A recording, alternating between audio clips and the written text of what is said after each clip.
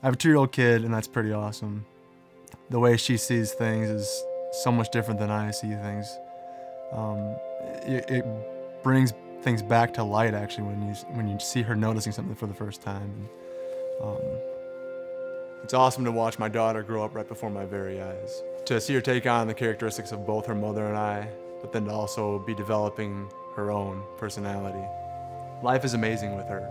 It's so cool to be in the trenches experiencing life with her, learning and teaching with her.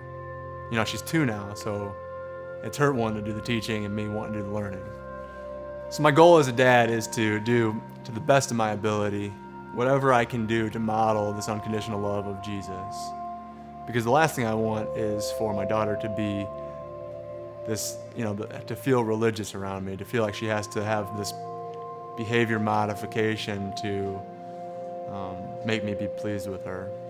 I want her to be able to respond to Jesus because she truly feels it deep in the core of who she really is, not out of acting or something that she thinks she has to do.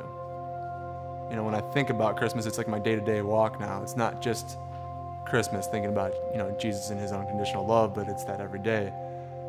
Don't get me wrong, Christmas is special in that it's a day to obviously reflect on Christ coming, you know? It's a season, a time frame where families and friends get together and celebrate and give gifts and have awesome food. And but I think it's a cool experience to be able to have, you know, all that with that mindset of the true reason for that season, which is Christ coming for us and ultimately dying for us, so that we could have, you know, life unlimited.